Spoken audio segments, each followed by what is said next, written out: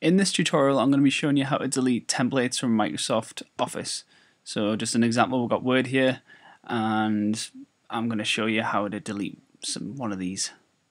First, you just need to go down to the Finder, and you're not going to be able to find it here because the library file is hidden. So you need to go up here and click on Go, and then go to Folder, and you've got to type in user, or /users/ your user, whatever you are, and then /library. And if you click Go, it should take you to this.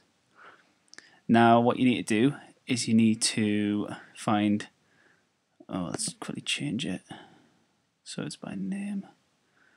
You need to go to Application Support. Then you need to find Microsoft Office, User Templates, My Templates, and there's all your templates there. So say we don't want this one, we can just move to trash, and that one's gone now.